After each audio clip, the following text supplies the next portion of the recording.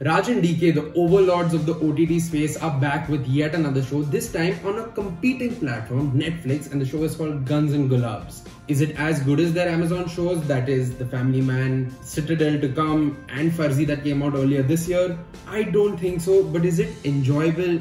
Absolutely yes. The director duo have gone and put together what I will classify as their most formidable ensemble cast yet. You have Dulquer Salmaan, you have Rajkummar Rao, you have Adarsh Gourav, you have Gulshan Devaya, you have Shreya Dhanvantri. The list is endless. Now I'll be honest, I didn't think I was going to be making a video on this show, but as soon as I finished it, because of what episode 7, which was actually episode 7 and 8 was, I knew immediately as I finished it that I had to make this video. Call it recency bias, but that is one of the best series finales we have seen in Indian OTT history. If this series finale existed in another universe, it would have probably been directed by Quentin Tarantino and Priyadarshan, not Raj and DK. But in this universe, of course it's Raj and DK, it had to be. The non-linear storytelling, the black comedy, and everyone converging in one place by the end of it, and yet each and every major character getting their closing arcs in the story was just beautiful. Unlike their other shows, this one takes its time to build up. It's slow, it has a lot of silences, but that is where the actors excel.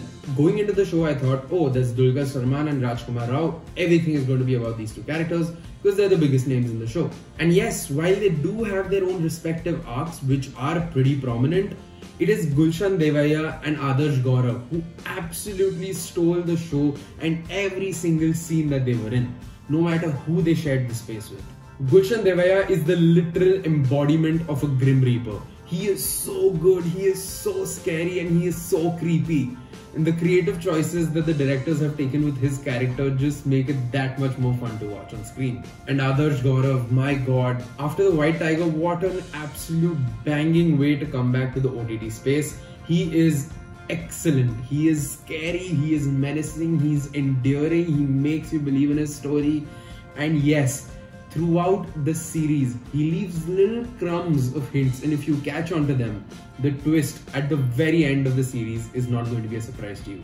He is so good with his craft, it is mind-blowing. I cannot wait to see what he has in store next. My god, is the payoff amazing, and it has me so much more excited than I thought I would be for season 2 of the show, which is not a matter of if, it is a matter of when it comes out. I've always maintained that Raj and DK's main power is yes, their direction, but also their understanding of the characters and the dialogue writing. Sumit Arora once again writes some so bizarrely amazing and beautiful dialogues that it just baffles you to listen to what these characters are saying. And yet, some of the dialogues make you stop, think, and then go ahead with the show with a smile on your face. Also, a special shout out to Tanishq Chaudhary, who plays the role of Gangaram, an absolute blast in this show. It is so fun to watch him on screen. Also, can I just say what an absolute delight it is to see Satish Kaushik on screen again. He's not with us, but his craft always will be. There are a lot of conveniences that are taken in the storytelling in this show.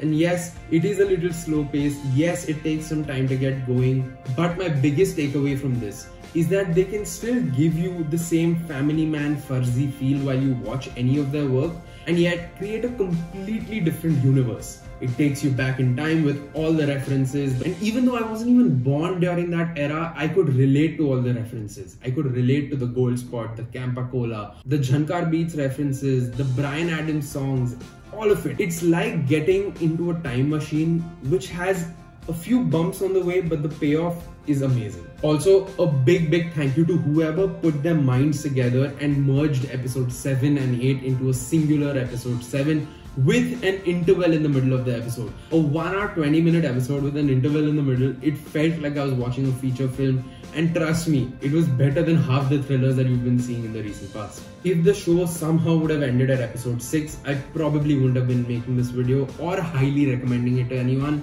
I still would say that it's not their best work, but just for episode 7, which is episode 7 and 8, go watch this show. It is dark, it's funny, it's violent, it has closure, and it is just Raj and DK in their element. I cannot wait to see what most of these people who were involved in making this show have in store for us next.